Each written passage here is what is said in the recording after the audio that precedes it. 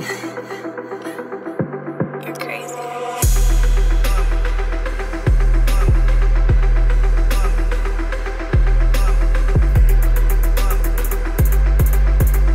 What's going on, everybody? Welcome back to another episode of the Viall Files Going Deeper edition. I'm your host, Nick, joined by the household of Allie, Amanda, and Derek. And boy, do we have a great episode for y'all.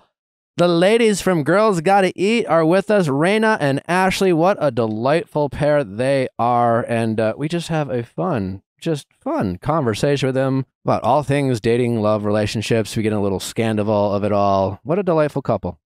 They're basically a couple. What a delightful couple. Yeah, they are. Yeah. A duo. A duo. I think that I wonder if they're listening. Are do they like to be described as a couple or a duo? Do you think? Probably a duo. Life partners also. I think they're gonna like. They couple. did say they were life See? partners. That's true. I don't know. Duo. Whatever. Anyway, a couple housekeeping notes. I think we're just going to keep this intro a little brief because the ladies are so fun. Just so you know, we have the Bachelorette recap just dropped, the premiere. Charity season premiered this past Monday. I got to be honest, if you guys decided not to watch this season and you thought it was going to be a little boring, I've only seen the first 2 episodes, but so far so great. As I've mentioned already, Charity is a little more sloppy and toxic than I had anticipated, and I mean that with the greatest amount of respect and love for Charity. Every time you I feel like you describe should her, say- the words get more and more cutting. Yeah. You started out with, Messy. she might not have a good picker. And then it became She has a terrible messy. picker. And then toxic was thrown in. We And all now have a- we have sloppy? We all have a She's not sloppy. yeah, maybe a little bit with her picker. Yeah. Anyways, listen. The point is, she's great television. So far, it's been great television. You know, I think it's some- relatable Oh. is the word you're looking for. Oh, whatever. You know what, Charity? If you're listening, no hard feelings. I'm sure people will go, "Do you know what Nick said to you?" And like, listen, we're here to watch television. We're here to make bad decisions. We're here to watch Charity's journey, and I don't want to watch someone who makes pragmatic and thoughtful and healthy decisions from night 1 all the way to night 9. It's great in life. It's bad for television, and it turns out that Charity so far is great television, and I just want to say thank you to Charity. There's no better great TV in Bachelor world than someone who is attracted to someone that we fucking hate. And so far, she seems to really like someone we fucking hate. And it only seems to get better. And and if you aren't watching, you should check it out. Give it a shot. I'm just saying. Maybe go back and listen to our recap with the one and only Arden Marine. Very hysterical episode, even if you're not watching. And think to yourself, does this tickle my fancy? I think it might. Anyways, Charity, we love you. Thanks for being a little sloppy. This is episode 603. If you haven't listened to episode 600 with Justin Long, he's back. That was great. It was always great talking with It's like Justin. coming home. It is like coming home. Anything we really need to get into before we get to the ladies? Just make sure to tune in to Better Date Than Never tonight. It's 9 p.m. Eastern, There you 6 go. p.m. Pacific on the AMP app. There you go. Also, don't forget, we have an update special this Friday on Classic. It's for everyone to listen to. You do not have to be a Viall Files Plus subscriber to listen to this week's update special. But if you love these updates and you're starving for more, well, we have great news. We drop 2 more every month behind Viall Files Plus, and it's a 7-day free trial, so you can sign up. You can check out those updates. And you can quit if you want. But also there's a great additional content in addition to all the great updates that we have. So check that out now. And anything else I'm missing? I don't think so. Let's get to the ladies from Girls Gotta Eat, Rayna and Ashley. Welcome, ladies. Thank you. Rayna, Ashley, welcome. So glad to be We're here. excited. How's your heart? How's her heart? We start every question. Yeah, Oh. sorry. It's very LA. Out of the gates. How's your heart chakra? It's very. Are you Are you happy? Are you aligned sad? Are with you your- okay? Nick, we both have tattoos of hearts on our left arm. We have so much in common. Oh, My- does your have barbed wire? Oh my god. No, it's less murdery. Is that barbed wire? Did you say, oh my God, like, ugh? Well, no. Okay. Yeah. If you're gonna get a barbed wire tattoo, that one's more acceptable than like an old school like Like a Pam round- Anderson. Yeah. I suppose.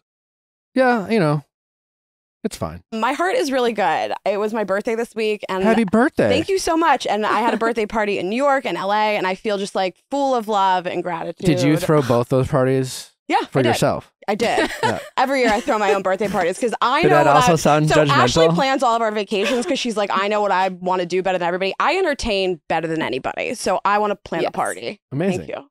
Happy birthday. Thank you. Thank you so much. How would you rate this birthday? Really, 10 out of 10. Am I allowed to ask? What Yeah, birthday no, it I'm was? Yeah, thrilled. well, and you had like 2 East Coast, you had West Coast and East Coast. Which was better? I like the West Coast Ooh. better. Oh, you're gonna say it? I said it. Because of the friends? Because I hosted it at my house. I really loved the spread. It felt really nice to have everybody like in my home. I've never had a house before my whole life. I've lived in a 1-bedroom apartment my whole life. Well, since I left Pittsburgh, my parents' house. You're from Pittsburgh? Yeah, I am. Steeltown. Yeah, Steeltown. It was just, they're both really great. I really enjoyed yesterday. It's because it's just like a Sunday fun day. Everybody came like relaxed and had to have food at the house. It was really fun. Bi-coastal birthday. Yeah. I've heard of like bi-coastal living, but There's so many people who want to celebrate me. We have so many friends. Yeah. So. Yeah. So it was really fun. Which birthday did you like better? I did like the West Coast birthday better. Thanks.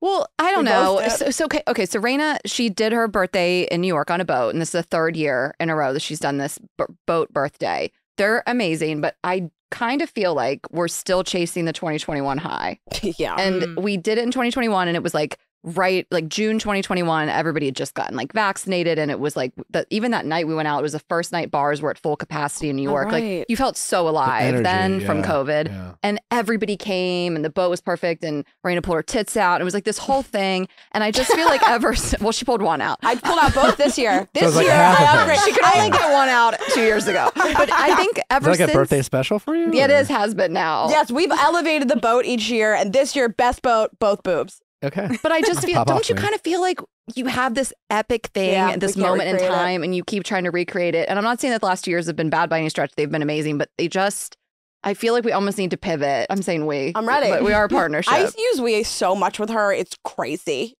Yeah. That I have to, she's not even part of some of the stuff I do. I talk about. I'm That's just like, good. It's like a healthy relationship. You're using those we and us words, you know? we're not a romantic relationship. Well, it's But a yeah. relationship. She's my life partner. yeah. Relationships are relationships. Yeah.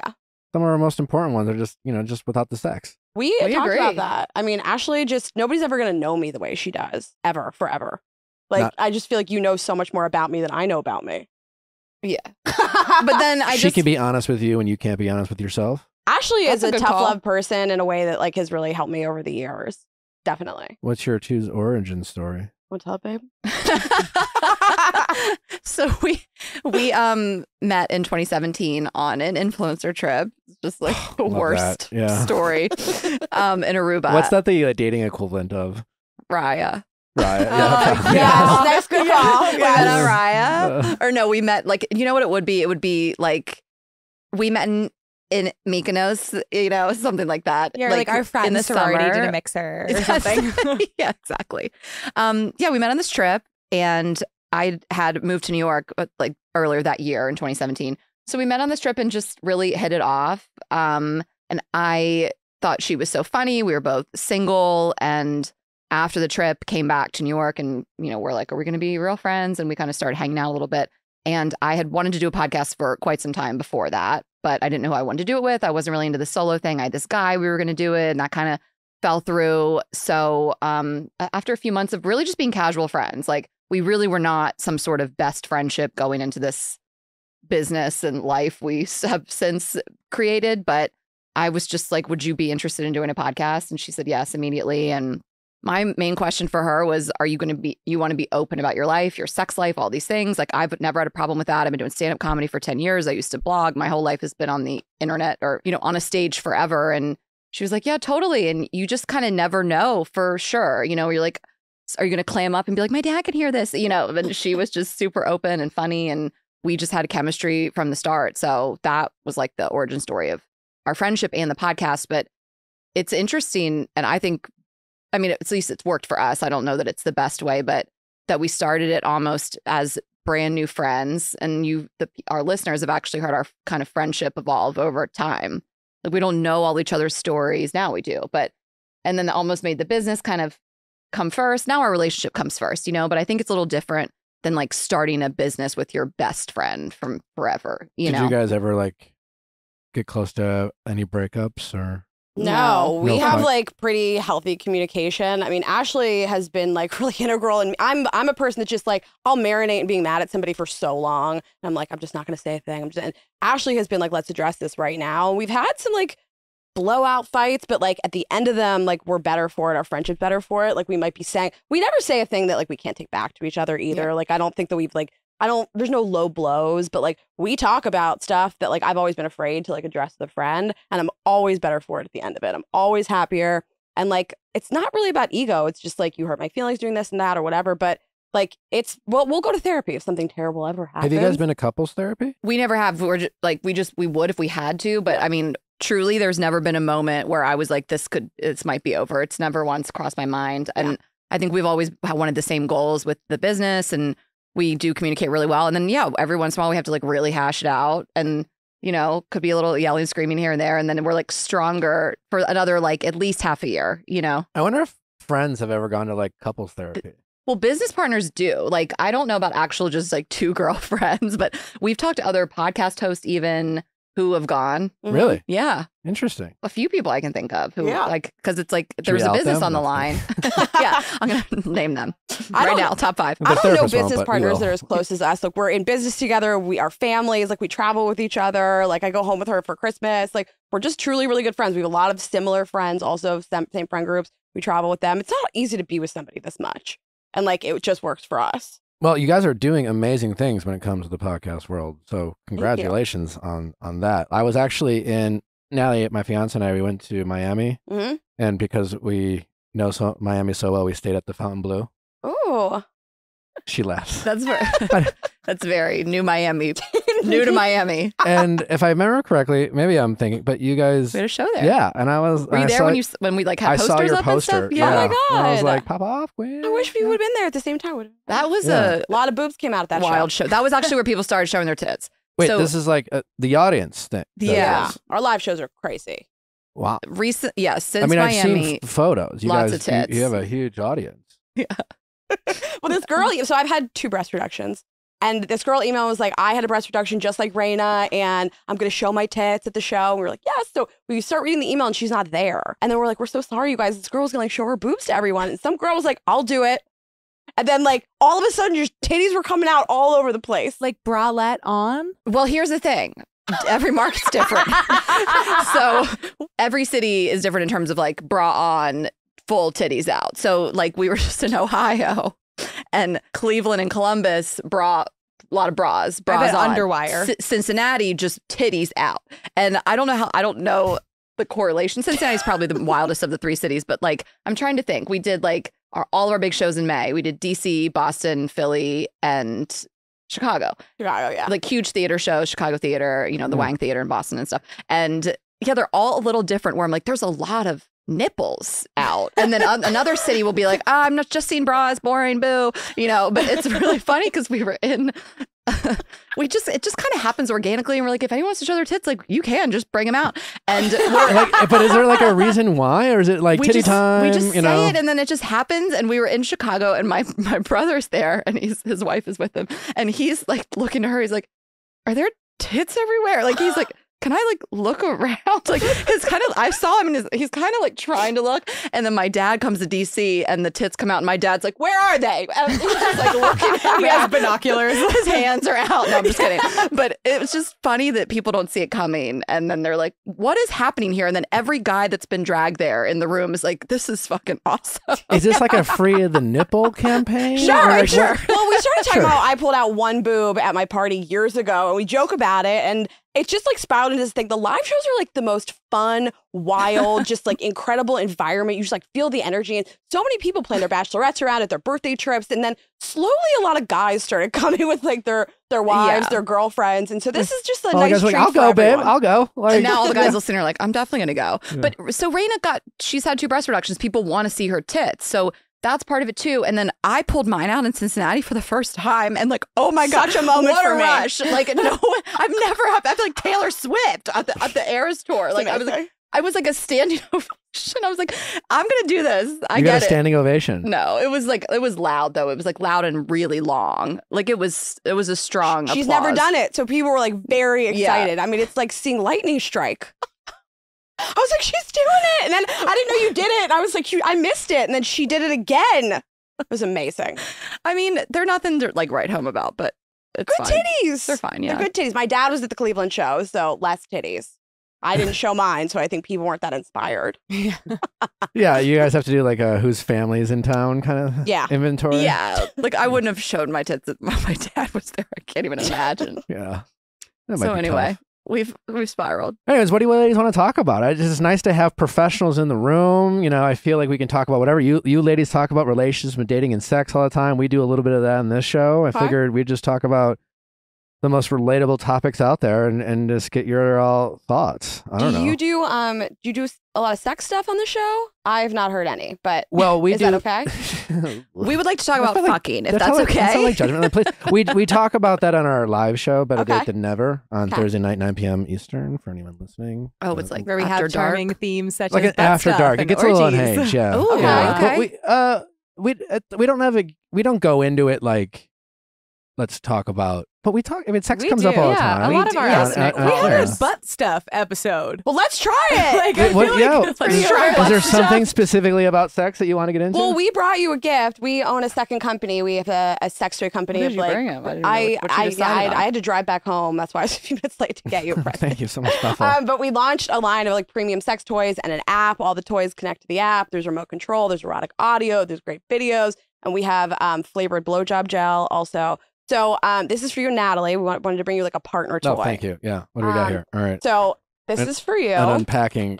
Unboxing. Unboxing? Is that So what it's I called? brought you our Gigi Unpacking. toy, which is Oh, good choice. thank you. Vibes I was only. hoping you'd be Gigi. excited. It has a panty clip. Why do we call panty clip? So like So it'll go in her panties, and then you can control it with the app from wherever. we have some history with this. Oh, Yeah. Great. What's the story? Dr. Laura Berman was on my podcast. This is years ago. This is before I think your time. No, You No, guys were- no, we remember We this were story. there. You were Yep. here? Yeah. Mhm. Okay. Yep. Not the first time Traumatic. we've heard this story. And she gave us like some You got it. Yeah. oh, there we go. Is this the remote control or is this No, that's the toy. that's The remote toy. control's on your phone, so it connects via Bluetooth. And this will go and there's like underwear?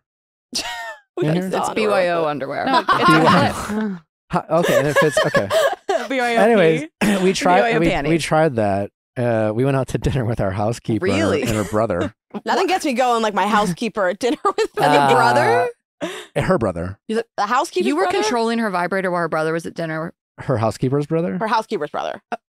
Not her brother. Her house. Our housekeeper, Cindy. We have a Okay. Cindy. Okay, got it. How did it go? We haven't used it since. Okay. All right. Round two. Well, maybe it was the product itself. Yeah. Well, and there's some blow gel in there, accidentally right? hit the remote? So which can you drive on your own? Can she drive? Yeah. Oh, yeah. And you can use it outside. I use that as just like a regular small, like bullet style vibrator. You don't need to clip into your panties. Okay. It's versatile. Which one is the? Press the button. And now it's just lighting up. There we go. You can click through it. It'll turn up the intensity. And then we also brought you a flavored blowjob gel, so you guys can have extra fun. Did Oh my pina God. colada? I That's did really pina good. colada. Yeah, the penis colada. It's What's the one that has like the suction thing? that's our most popular one. I've heard good reviews. It's like it's like you can't do it every night. You know, it's like game changing. You're like, what? I can't. This is gonna set me up for failure in the bedroom, right? You'd have this like thing. So that just it's powerful. It's kind of crazy. It's a treat. When did you get comfortable with the sex toys? Is that something you guys have always been into? I actually have really kind of always been into them. I mean, early 20s, I guess. I don't think I had definitely didn't have a sex toy in college, but I think a girlfriend and I went to get some together one night, maybe when I was sometime in my early 20s. And then I got really into them and I would host a sex toy party with all my girlfriends around Valentine's Day, for many, many years. My best friend and I would do this in Atlanta with Pure Romance, which I think is still around. It was one of those kind of Tupperware parties of sex toys back in the day. And I just was so into it. And even then it was more taboo. And I just never thought of it like that. I just was sex is something that should be open on the table. I was brought up on Sex and the City. That was always my MO. So it's been a passion of mine for a long time. And then it just seemed like a natural thing for us to create. We wanted to create some other type of business to capitalize on the podcast success and the audience and their loyalty to us. And The we're like, boxing is wonderful. yeah, We're we really proud wanted of to it. make It's really everything good. feel It's really really- nice and it's really quite premium. And nice. Yeah. yeah, That's so your vibe. I like that. Nice little logo. Thank you. Very- I always use sex toys myself, like by myself, but like with a partner, I didn't start until like much later. That was my question for you both. And it's just, I think that sex with the same person gets a little monotonous, and I think it's just like a fun little treat. Also, I know a lot of women that like can't get off without some type of stimulation during penetrative sex. So it's a fun, like really normal thing to bring into the bedroom. I think it's just you put on like a little show. Like I think that like the common like what people used to think is like it's going to emasculate somebody if you bring a toy into the bedroom, and we just think it's just a fun addition to a sexual yeah, experience. it like enhances the sexual experience. I couldn't agree more, but Yeah. I have heard out in the wild that at times I might be the exception, but have you ladies in your experience when you try to bring it into the bedroom, was it ever met with resistance, or is it always? I mean, I want to be honest. I'm not bringing it into the bedroom every time, and I think. But if like, you have, when you do, I'm trying to think if I've ever. No, I mean, I've definitely had guys be like, "What are we doing here?" And you kind of have to like explain it. But we're also in the process of developing a cock ring, which I've always been a super fan of. So a guy that I maybe dated so long ago kind of introduced me to that early on, and I felt like that was kind of an early foray into like guys are into this kind of stuff too. But yeah, I've never had any real pushback from it. Pushback. I think it's a fun way to put on a show. I think if you're like, every time we just like start kissing, we go into penetrative sex and that experience is over. And I think that that's why you get bored with sex with the same person. It's like we have the same script. We do the same menu every single time. It's like blowjob, I get on top, he gets on top, then we're done. And it's a nice way to just mix it up and to be like, I'm going to put on a show for you. And I think it's maybe less intimidating to somebody because you're like, this is not in place of you. This is for you to watch. This is like a really fun Right. Like thing. I'm not bringing out a giant dildo to put inside of myself. Like it's more of like smaller toys, like stuff for your like clit, like that kind of thing. I had this toy so many years ago. We have something that we can compare it to now where it's like vibrating finger pads. Like the guy just wears that, so we have a really cool like finger sleeve that vibrates. So it's like, he kind of wears it. It's just extra stimulation so it for you. feels like he's doing something. Yeah.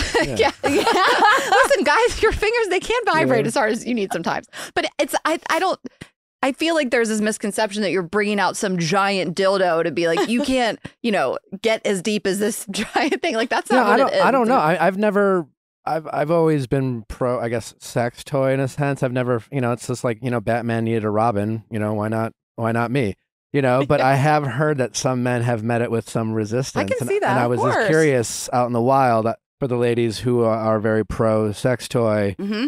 But Who they also are might just confident, not like, know what to do. Like Yeah. the hesitation could just be also anxiety about what do I do with this? Like because it's new to them, as opposed to not. You know what I'm saying? Like they might be like, I don't know what to do with that. right. You really have to teach somebody. Yes. I have a girlfriend who like can't get off from penetrative sex. She's like, it's been a problem in my relationships. That's a common thing. It's a very Totally. extremely Yeah. common thing. And she was like, I cannot get there whatsoever. And it's been a problem in her relationships, and her partners feel like they can't satisfy her. And so she's bringing this toy into the bedroom. And I think for her, we had this pelvic pain specialist on our show, and I had her listen to the episode, and I was like, you might just have like a weak pelvic floor, and like figure out why you're having trouble getting there at all. Like, and then explain that to your partner. And they're like, great. This is just like an added fun thing. It's not like I'm bad at sex and can't satisfy you. Like all of our bodies are just different. And like there's different buttons on everybody. Like some people might love nipple play. I don't care if you ever touch my boobs. It's not for me. I don't give a shit. What a messed up, like, What? what is the word I'm thinking of? Like you have these great boobs. Like what a, You could play with them. what a I just- waste. It's not an erogenous well, zone I mean, not for me. necessarily a waste. not a waste. I'm I just mean, saying. It would be cool if you could get off from that. From nipple play. Yeah. You could look at them and that's fun for you. But everybody's body is like a different amusement park wonderland. And like every guy doesn't like to get the same blowjob. So like every time I have sex, I'm not the same as every girl, Yeah.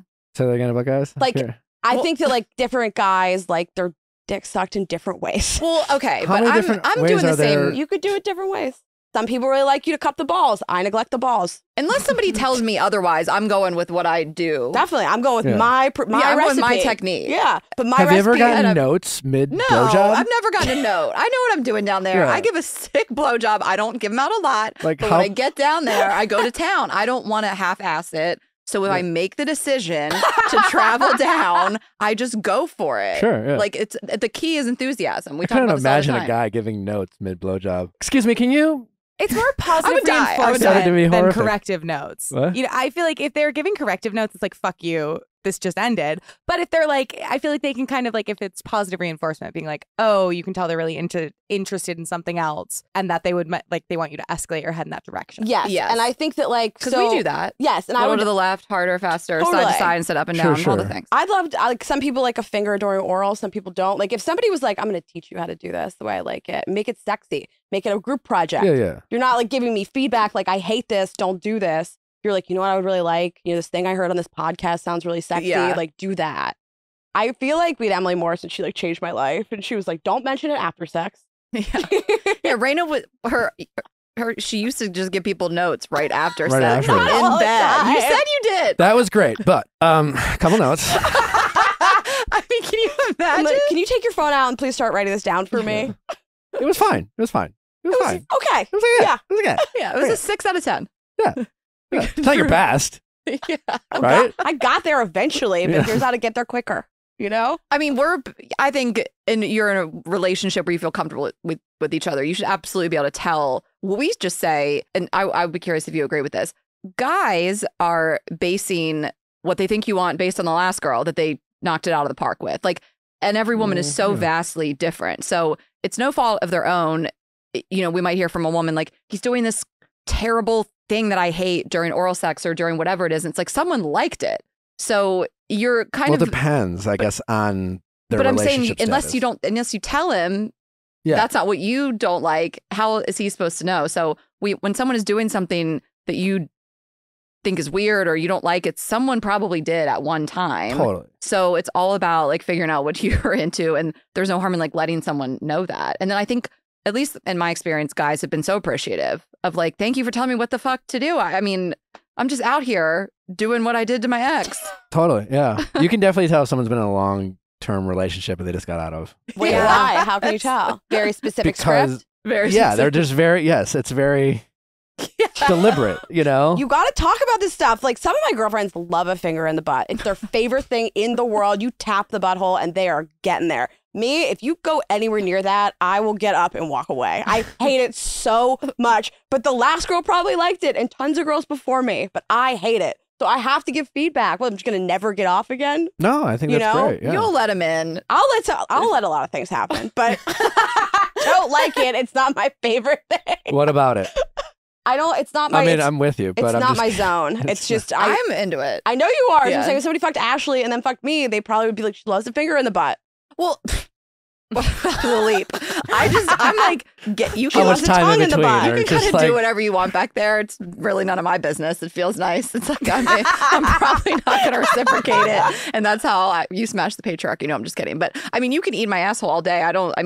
What do I care? It feels nice. It's like, go back there and do whatever. Yeah. I'm just kind of like, if a guy wants to take control, I mean, consensually, obviously, but I'm kind of open to like whatever you want to try out. I'll take a tongue, but a finger, no. I'll deal with a tongue. you would rather have a tongue. That's your problem. That's not my problem. I don't care. I caught a finger in the butt last summer we were in Greece and I fucked the driver. It was a whole thing. But like, You did like he your Uber ask? driver? Or like driver for the week. It was very hot, Nick. You should have seen I him. mean, it was like a fantasy. It was just like the hottest guy on the island With your driver. and was the driver. And so, but What do you then- mean the driver? You're like, what, So you we like reserved hired a driver for the week. There's one driver in Greece. The And she driver, fucked yeah, Sorry, like got the one driver driver. in Greece. Well, we just like when we booked this trip last year, we did Mykonos, and it was like there's not a lot of Ubers in the island, and so here's the Airbnb we booked. They were like, here's the driving service we use, and we had like a main guy, and he would usually come pick us up, and he wasn't like on call waiting all day, but he would pick us up when we needed rides. We all split the cost of it, whatever. And if he couldn't come, he would like send another guy. So this particular day, he sent this new guy. And he was late, and he was like kind of fucking up our schedule. He was so late, and he called me and he was like, I'm looking for you. And I was like, I'm looking for you. And then he hung up on me and I was like, kind of turned on. He was like at his You're attitude. so toxic, Ashley. So we get in the car and I'm like, oh, that guy's so sexy. I hate this. I'm flirting so hard with this guy. Rayna starts And then I chatting find out that his like jujitsu teacher. You were flirting? I was flirting. She went hard. You Yeah, were competing. I was out. I was like, he's hot, but I'm annoyed. Yeah. I was like, he is a man bun and I'm going to try. But then he mentioned that this other guy he's friends with also works in Mykonos and he was like a bouncer somewhere, which is very much my style. Yeah, Rayna loves his security. Yeah, I was really into hearing about the bouncer at this club. I'm like sitting in the back. I just had an attitude about me. Like just that he was late. We'd already gotten a fight on the phone, you know. So Rayna's flirting with him so hard. What? I was You're like, flirting with it's him so about us. his friend though. I wasn't trying to like fuck this guy and Yeah. actually like usurp me. Like we don't go after the same guys. But ever. you were, you just thought he was like sexy He is and he very was tattooed sexy. head to toe. So Rayna's just chatting with him now, just being friendly, trying to mine information about the friend. And he's like, Ashley, what's going on with you back there? He just hones it on me. And he was like, what's your sign? I was like, oh, what the fuck? What? That's a fuck boy question, or like a boy who's trying to fuck at least. Of course yeah. And so I was like, I'm a Cancer. He was like, well, I'm a Scorpio. You know what they say about Scorpios and Cancers. So I was like, what? I bet he says that for every Literally, sign no, they I possibly don't. say. Yeah, no matter what their sign is, he's like, you know what they say about Lincoln Scorpios. So I'll wrap it up. I barely got in the house. He was already like WhatsApping me like, oh, you're so sexy. I'm gonna come over later and give you a massage. I'm like, oh, okay, whatever. And I meet up with him later that night. He offered that was his move. Yeah. So we meet up later that night. He comes. We meet up. All of us have to stay at the club and take one. I really wanted to go home, but Ashley needed the house. To Everyone get wanted to stay out besides you, though. well, We're that's out my at this vibe. I bar don't ever called wanna stay out. Scorpios, so it's a theme night. And he comes and picks me up in the van, just me. I sat up front. I was like, this is so awkward. To sit up front in a 16-passenger van. It was a little weird. van? He picked like the van. That was he our was driver. the driver van. Makes it so He's much the driver worse. of I like Greenberg. knowing that you're It wasn't going there just to Mercedes. get It was. I laid. just like to say it was a Benz, but it was like a Mercedes conversion van, whatever. So we end up hooking up. Go back. It was like so hot. Like the whole The thing. sex was good? I mean, it was unreal. I felt like he was kind of choking me out at one point, but I was like, it's okay. You know, like he does jujitsu. He's If just she dies, it's practicing. fine. Yeah. And everything was very hot, finger in the butt. And I just kind of like let him do whatever. And then he left. And it was fine. It was like a very much a one night stand. But Rayna, I was like saying like I hadn't heard from him like the next day. And she's like, yeah, what'd you think? That's not what this was. She was like, what'd you think, Ashley? That, yeah, of course the drivers fucked the tourist. I was like, what? Wait, but was this mid vacation? Yeah, we still had a few nights left. Like I would have gone in for it again, but he was very Did like. he keep driving you at least? No, then we got never the saw other him guy after that. again. We never saw him again. Yeah, he was on to the next tourist. He got what he wanted. Yeah, but Yeah. our interaction was so funny because, of course, no, I wasn't thinking this was like my lover, but I was kind of like, I would fuck this guy again. I'm here a couple more nights. And Rayna was like, yeah, no, I mean, That's not what this was. and I was like, no, totally, you're right. I get it. You know, like she really like put it in perspective that like, yeah, he had a mission that day. It was to fuck you because he thought you had a bad attitude, and it weirdly turned him on. And then he got what he wanted, and he's out. And I was like, she's right. That's the only person, though, I will say it's okay and acceptable that they don't at least text you the next day and be like, that was Totally. fun and I appreciate It was that. amazing. I got so many jokes out of it. Totally. Yeah. And that's just, it is what it is. And I still don't actually ever think it's acceptable for somebody to not at least, even if they never want to see you again, that was fun. Thanks for a fun night. Yes, Like, a thank you note. It takes 1 second to send a nice text message and not have somebody hate you or feel bad about themselves forever. I'm like very opposed to somebody not just sending like the 5 second. Like I think men are like, if I send her a text message, she's gonna think I want to date her. And it's like, no, this was the exact same thing for me too. It was just sex. Totally. Yeah. And it's totally fine. I mean, but it was like the most quintessential like hookup summer, you know? Did you get laid in? the bouncer. No, friend? no, You don't remember? no, I didn't. I was trying to like remember what happened. No, definitely did not have sex. I made out with a lot of people at the beginning of that trip randomly. 3 in an evening. Oh, that was crazy. Yeah. Yeah, Hot. in London. Yeah. You really did start hot. Spicy. Yeah. Yeah. And then it just went downhill from there. I know you mentioned that you don't tend to have the same like type in men. Not at How all. would you, if you were to like navigate a situation where you were both interested in the same guy, or if there's just like other groups of people of like female friends who are heterosexual and have found themselves like both attracted to the same guy, like what is your philosophy on dibs and like communication between friends when it comes to like So funny. shared interests?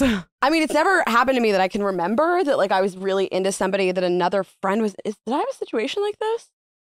I mean, I You did, did. and it like we were on this trip and this like a few girls and this guy came. It was like a friend of one of the girls and she was seeing somebody. She wasn't interested in him. And me and the other friend both were like kind of flirty with him. And I kind of was into him, but he just was more into her, you know? And it was a little weird. I mean, her and I had to talk about it. Like if I would have, I don't know that I thought that I had dibs, I guess. I just maybe thought we had more of a connection and I guess I misread the situation. And so we got back from this vacation and he like asked her out and she went out with him and it definitely stung. But I'm like, who am I to begrudge her going out with this guy? Well, clearly was not in love with him and maybe they could be a match. And it was just kind of, you know, I think it's like you just have to be mature about it. But I think there's also worlds in which there's friends that are always calling dibs, always going after guys you'd like. I mean, luckily we don't really. We have one sort of friend of a friend like that, but now she's found someone and she's married now, so she's not doing that guys anymore. do that more than women. Yeah. But I always find Dibs. I find it really frustrating if like you're it's talking to annoying. a group of guys and you can tell one of them is being very obvious about like wanting to being interested in something more. It and, depends like, on the friend. We all have friends that are like, you're like, I can't wing woman with her. I can't go out. Like I have a friend who became single and her and I went out and it was like she would like literally like box me out of men and I'd be like, I'm here too. I'm also single. This is so rude. And it was a pattern. It was every time. And I was like, you don't even like these people. You just want to win. Did she have a tendency of like every time you'd go to a bar, look around and be like, there's no one here, let's leave and go to another bar? She would walk in and say, I'm going to try every single guy, basically. Yeah. She's a little pick me. Yeah, I mean, she's pick me is like a yes. Yeah. I just would think any guy we talked to, she would just be like really into it and like box me out of who we were talking to. And I'd be like, hi, I'm here also. And that stuff bothers me because it doesn't feel like the situation you were in where this girl was honest and upfront with you and was like, I like this guy. This was just like, if you get attention, I don't get that attention. And I don't like that. did you ever address it with her? Because I feel like that would really like that would like fundamentally change the way I see this person and like our friendship. But like, how do you bring it up? It's so tender and difficult. I mean, I think that like also it's uncomfortable. You have to get a little comfortable being uncomfortable. It just is gonna be what it is. It's not. These conversations are not easy. They're not fun. Essentially, you're saying something about another person's character. That I think that you can frame it. You don't have to say things like, I think you're a pick-me girl, and I think you boxed me out of every conversation. But like, I had to be like, that situation last night was really bothersome. You don't even seem to notice that I left.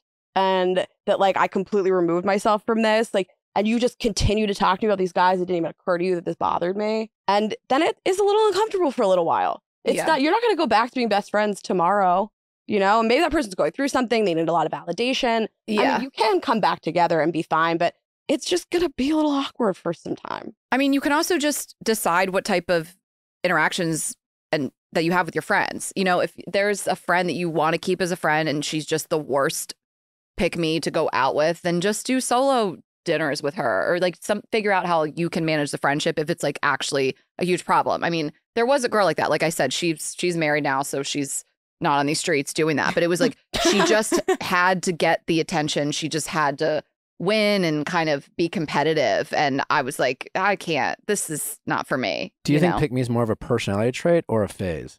That's an interesting question. I think you can grow out of anything, or you could be that forever. But Yeah, I'm because like, I feel like some people can like phase wise, maybe they just went through a bad breakup. I think and that's a they're just great like, call. and they're in a funk. Mm-hmm. The next thing you know, they become pick me's rather than they are pick me's. Absolutely. That's And I very think guys cool. can be like that too. Absolutely. It probably happens, I'm guessing, both with men and women when they put so much of their self-worth in just having a partner, just having someone, especially if the relationship ended like not on their terms. And so they just like they can't handle being alone or being single, so they just don't even realize their energy they're putting out there because it's just like, I need to have someone. I think it's really good insight, and that is kind of what happened here. And I think people, you can grow out of it. I think that like you need that type of validation and attention right now, and you can find either a partner that is a really secure relationship, or you can find interests and hobbies to find other validation through. But yeah, I've seen people just grow up and grow out of it. And then sometimes you have those friends, you're like, I'm just not going to. If I'm going to go out and look for guys tonight, that's not the person I'm going with. Yeah. You just repurpose that friend. I think you grow out of so much of that stuff. I think like being a little boy crazy, a little girl crazy is a little bit of a phase. Some people, of course, are like that for their whole lives. And sometimes people get put in their place and just they're able to reflect a little bit. What do you think is the best way to get them out of it? If they're acting like that. Yeah. I feel like you just stop hanging out with them. Well, I mean, Phase them out. I even Forever? No, not forever. till the end of the phase. No, you're just. I'll tell you, I've done this. Ashley will I tell mean, in a kind, loving way. Do they receive it well as an at adult? first, though? Yeah, I They mean, do? I just had a friend that kept putting guys first, very flippantly, just kind of like we'd have plans, and if this guy came along, she'd bail on the plans. And I think she wanted a partner so badly that she felt like it took precedence. But I was like, your friends are really important over some guy that may or may not work out. Like, I remember one time I was trying to make a plan with her to get drinks, and she was like, well, I might have a date. I'm like, first of all, this is actually a terrible way to go about the world. Like, you're waiting around to see if this guy from Hinge reaches out. You know, like a much better way to be would be to like live your life, make plans, and fit in the guy when you can, instead of waiting around and giving off like desperate energy. But whatever. Canceling specific plans with friends in the hopes that. Like, That's yeah, for some right. guy who's keeping you on retainer. Oh, yeah. It's that just, happens once a there's an lot. option. I talked about it, and Absolutely. she definitely took the note. I think sometimes you need a close friend to tell you how it looks from the outside. You're so in it. You're just so, desperate for a relationship or whatever it is that you're feeling, that you can't actually see how your actions may be perceived or how you could be hurting one of your friends. And I think, it changed. Well, she's also somebody that's receptive to feedback, and I don't feel Right. scared to give her feedback. And I think that's how you can judge the friendship is after I have this conversation with the person, does the behavior change? Because if you form it, if you form the sentences as like, this hurts my feelings and I care about you, I want to have a good relationship with you, but you're doing this stuff that's like making it impossible for me to enjoy being friends with you, that person should at least say to themselves, like, I love this person and I've hurt them and that matters to me. I don't have to like validate how like yes, you can validate how you feel, but like I don't have to tell them they're irrational constantly. Like, I hurt you and that feels bad and I don't want to do that is like what the response should be. She was really receptive to the feedback. Have you ever had to break up with a friend Yeah, definitely. over? There's definitely people I've grown apart from I that don't you mean come growing back to, apart. but Growing apart's kind of a natural, right? like fully like don't talk to me anymore. Where it's just like, yeah, there's an abrupt like, hey, we can't be friends. Yeah, I had this girl like in my late 20s that it was already a relationship I just defended all the time. Like people just had a problem with her constantly. And I was always just like, but not me. It's great. She's so good to me. And the toxicity just became like too much. And she just did like back-to-back things. And I just had to be like, this can't be a part of my life Was anymore. it to you or other people? The things involved me. And it was just so much toxicity and lying also. And I was like, here's a bunch of stuff. And it's just like never going to fly with me. And she was like, you're a bitch. And I was like, if that's all you have on me, I have all this on you. We are okay. Need a break from reality? Life got you down? Well, cheer up, Buttercup, because Paramount Plus has your great reality escape. That's right, escape into new seasons of the biggest competition shows out there, like Survivor, Big Brother, and The Challenge World Championship, with the boldest personalities from the family Stallone, RuPaul's Drag Race All-Stars, and Queen of the Universe, and the wildest drama. That's right, Are You the One is on there. Plus, hundreds of previous seasons, all streaming at your fingertips. See, reality ain't so bad. Your great reality escape awaits you at Paramount Plus. Stream now. If you're listening to this podcast, chances are that you are currently wasting money on apps that you're no longer using. Ain't that the truth? And you're probably wasting hundreds of dollars a year. What if I told you there's an app out there that will find all the apps that you're not using, that you've even forgotten about, that you're paying a monthly subscription to, and cancel it for you? Well, it's true. It's out there. It's available, and it's so easy. It's called Rocket Money. Rocket Money is a personal finance app that finds and cancels your unwanted subscriptions, monitors your spending, and helps you lower your bills all in one place. Try it free for 30 days. In fact, over 80% of people have subscriptions they forgot about. You could be wasting money and not even realizing. Rocket Money helps you find those forgotten subscriptions so you can stop paying for ones you don't use. Do you know how much your subscriptions really cost? Most Americans think they spend around $80 a month on subscriptions, but in actual total, it's closer to $200. If you don't know exactly how much you're spending every month, you need Rocket Money now. Rocket Money will easily and quickly find your subscriptions for you. And for any you don't want to pay for anymore, just hit cancel and Rocket Money will cancel it for you. It's that easy. Over 3 million people have used Rocket Money, saving the average person up to $720 a year. I saved over $1,000 by using Rocket Money. So it's like a fun game. Just write us how much you saved, Stop throwing away your money, cancel unwanted subscriptions, and manage your expenses the easy way by going to rocketmoney.com/VIALL. That is rocketmoney.com/VIALL. rocketmoney.com/VIALL. if either of you were friends with Raquel. Oh, thank God. Thank you so much for bringing this up. I mean, well, What would you do? if she did that to me? No, not to you. Oh, God. I'm like, if I'm friends with Raquel, I have so many questions. Like, Shoot. I'm Raquel. okay. Roleplay. Let's roleplay. Ashley. And I feel like maybe for added incentive, like family friends have been in each other's lives for a really long time. Yeah. So this is not just like a newer friend. Like this is someone who you are like motivated more so We than used to maybe do with other pageants friends. together. Yeah, like you have a big shared history. We used to do pageants together. Yeah, we both got aged out. I'm trying to get, and we cried about it. I'm trying to get to the root of if you were so manipulated into like believing what you were doing was like okay, or that it was being accepted. Like the whole Rayna, I hate to speak on this even before Rayna has, because she's the main fan. I'm only just new to the culture, but I read something somewhere that Raquel, like maybe she just thought what she was doing was like justified because of what she'd been told about the relationship with Ariana. But then on the other side, it's like she's not that dumb, and you shouldn't give her that much credit. She is that dumb. She is really that dumb. You think she's that dumb? No, she's not that dumb. She's pretty dumb. She's so dumb. Right? Does everyone know that the Pope drinks rosé on the balcony? Ashley, you got it. She might be just dumb enough to convince herself that it's true. But I mean, deep down, she knows. That's a person that places the validation of men above literally everything else. So that's the primary thing. If that was she said some things that are very interesting to me that sort of minimize the grandiosity of really what happened here. She said it was a mistake. I got caught up in the moment. She says things like she picked up the wrong brand of soap at the grocery store. Like, you were living this double life for so long. And I think that people have affairs and they cheat with their friends, they cheat with their friend's significant other. She didn't murder anybody. But to live this life and to be lying to everybody, and there's such a web with like James Kennedy, and he's friends with Tom Sandoval, and it's like you have just created such a terrible situation with all these people. Like, was it worth it?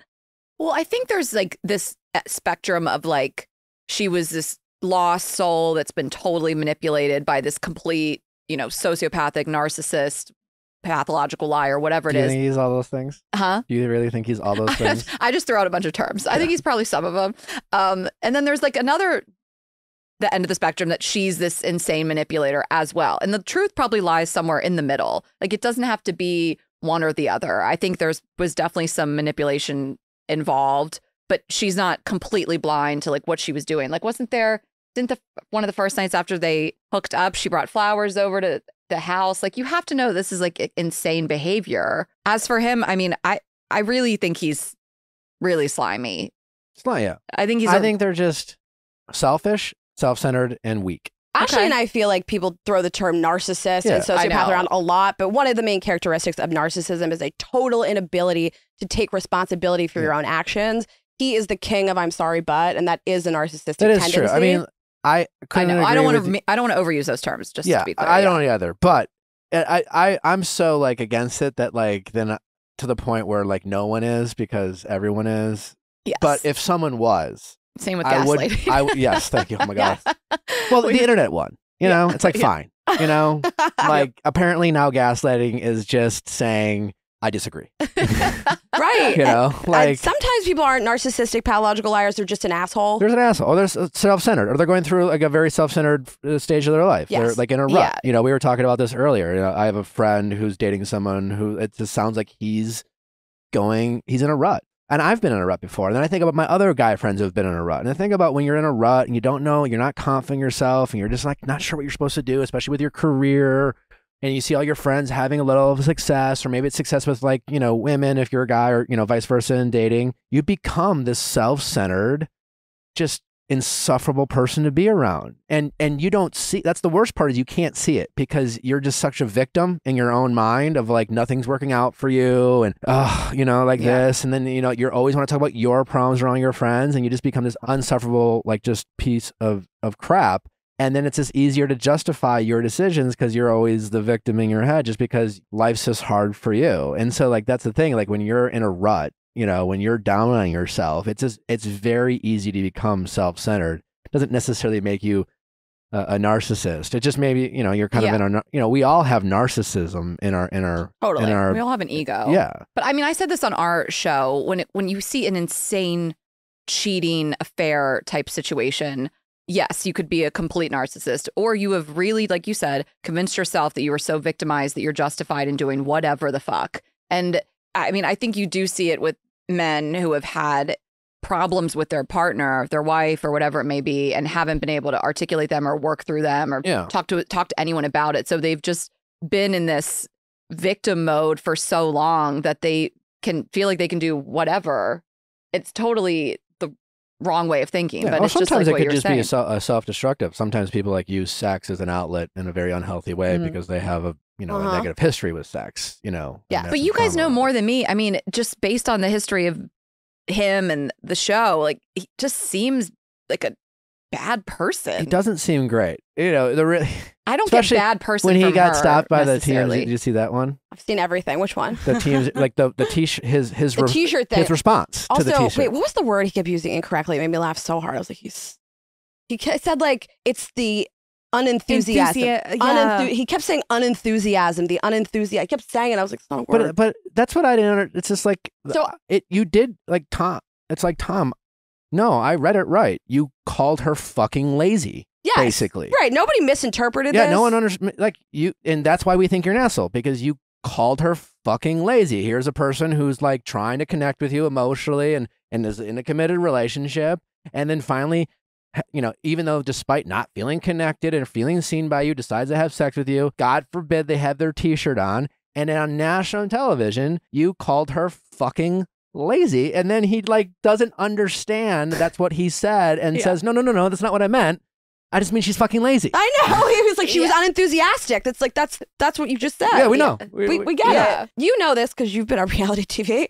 I think that, like, I say this all the time, like the reward center in your brain is totally like warped versus like day-to-day people, because he's getting rewarded for this type of behavior. On some level, he's gotten so much more famous. They all have. And I don't want to do reality television. I just, you see people that are on reality TV and they'll say to you like, I'm not like that, but I got paid to be like that. So that's fun. I get paid to fight with people. I don't want to. Right. Like you watch, and I know she's kind of walked some of the behavior back, but you watch the woman like Lala, and we like her. We've podcasted with her, where you're like, this level of like screaming and insult hurling and standing up and acting completely unhinged. It feels like someone really said, go so hard, don't let up. Like you'll come out on top if you just go as hard as you possibly can. Like, so it's, yes, you're being rewarded for like insane behavior. That's not a hot take for you. You've been in the biz, but it's like, it's not real life. And it's probably a lot of why you see. Some more than others though, but I think with some of the Vanderpump cast, it is like that, where I don't think they know the difference between filming the show and reality anymore. Yes.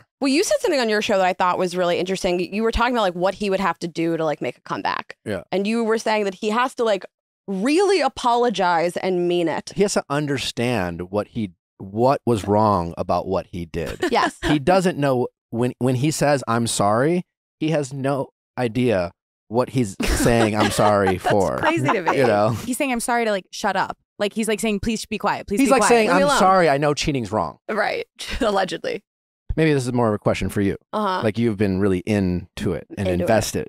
And so like you're stuck in an elevator with Tom Sandoval. Like how would you approach it? I think I feel so negatively about this person that I like can't even pause. I would just avoid them. I don't even find like, really? I don't think it sounds fun to me to talk to this guy. Like Raquel, I could at least like do an interview with or be on a show with her. And I think it also speaks to your previous question of like, if this was your friend, how would you approach it? It would depend on their response to the situation. Raquel doesn't seem that sorry. The video of her just laughing is like really insane and sick and horrible to watch. Which one? Well, specifically when they get off stage at the reunion and Tom and her are in the dressing room and they're just laughing and they have just been like annihilated. Did you watch the extended clip? So the extended clip actually cut out quite a bit. That makes total sense. Okay. And absolutely. So we should have thought of that.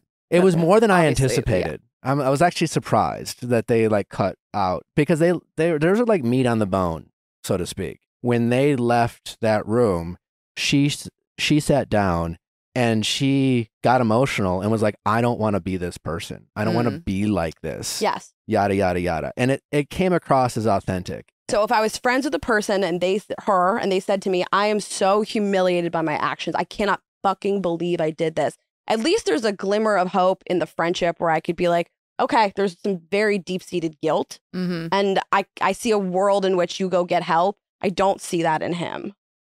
I agree.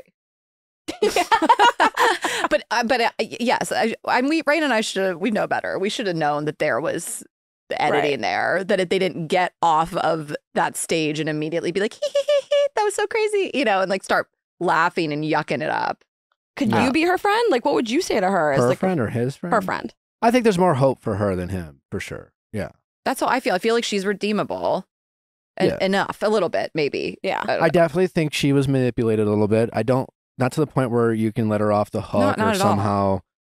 And I think I do like her origin story with her childhood. I am shocked that that's not a bigger story than it is. Oh, is it really traumatic? Yeah. Well, she was like given away by her biological mother and raised by her grandparents. By her aunt. By her aunt. Either and way, the it's other so fucked sister. up. I mean, talk about a situation where you're just like guarantee that person's going to be a validation nightmare, where there's like how. And then you put them in pageants because that will be so great for her self-esteem and self-confidence. Right. Yeah. So and like her feeling of communion with how do you create other a validation women. monster? Like, but so. the sister also, the mom kept the sister. Yeah. Right? What? See, this actually matters, and I No, it would does fight matter. anyone who says it doesn't. Like, No, this should be part of the story. Anybody who has a traumatic upbringing. There's a difference between an excuse and an explanation. And people often don't want to hear explanations because people will like, well, that's not an excuse. They want to It has vilify nothing to do with an somebody. excuse. Yeah. It's just like, how do we understand why people make the decisions that they do? There is a reason why Tom did what he did. I don't know what it is. I don't know what his origin story is. I don't know at what point in like the timeline of Tom Sandoval's life where someone fucked him up. He felt like he could never be alone. And so he, in every single relationship, made sure the replacement was already picked out and that there was actually overlap and a training period between the two. So that way there would never be a moment of like self-sufficiency and like not having a partner. Sure, but I don't know what happened to him. Something happened to him that has caused him to basically, when push comes to shove, like dismiss people's feelings in lieu of his own. That's the thing, because like he thinks of himself as an amazing friend. Definitely. Yes. Because in most cases he probably is, right? He's probably very loyal. He will lie for his boys. He'll have their boys. He'll always, and he's a cheerleader. He's probably always there to rally the troops and bring kumbaya, everyone together. Because in all those situations, no one's stepping on his toes. But when he's emotionally like stuck, like all bets are off, but I just want to know, that's what I want to get to the bottom of with him. It's like, why do you, and then no matter how he answers that question, I'm like, no, you still haven't answered my question.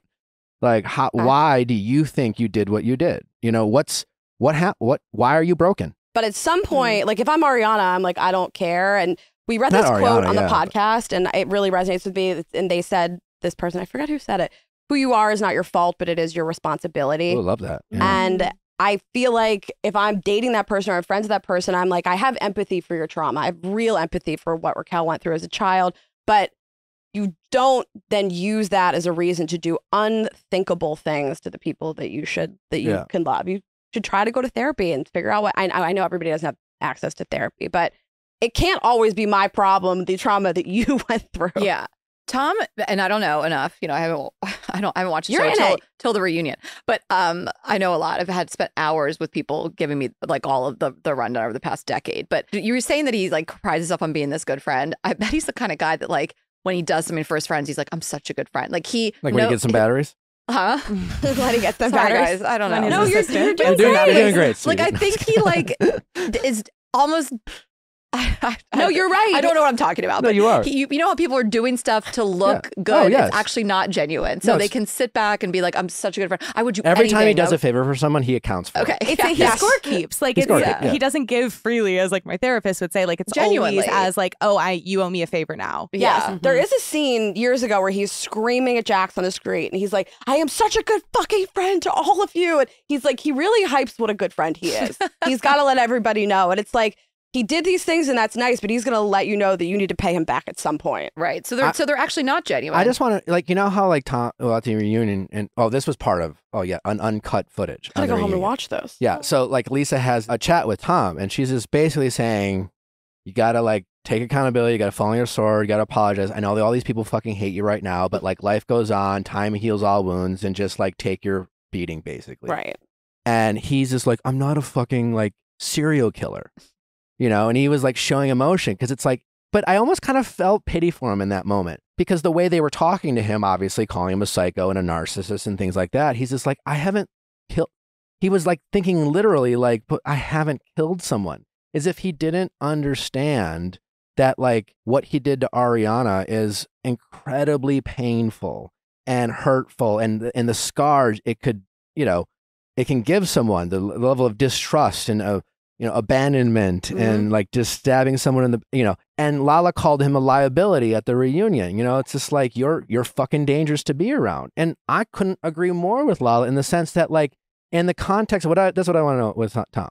It's just like, okay, you think Lala's nuts and you think, you know, this and that, and you don't think you're dangerous, but like, convince me how it's safe for for another woman to date you, to trust you, to unconditionally give themselves to you and say, I trust you with, you know, going out with the boys. Why should you have a history of doing this? He will sell you on the circumstances. He'll say, she didn't have sex with me and I was worried she was going to kill herself. And with Kristen too, like she acted so crazy. I think he will sell you on the circumstances. Yeah, but then you say, well, hey, listen, it happens in every relationship. So are you saying that to date you, that person can't ever have a bad day or a bad week or a bad month? That person can't feel down or not feel sexy. They can't be in a rut and get out of it. Is that the only guarantee? I mean, I think he's, I don't like he's not redeemable in that, and to be a trusted partner in my eyes, ever.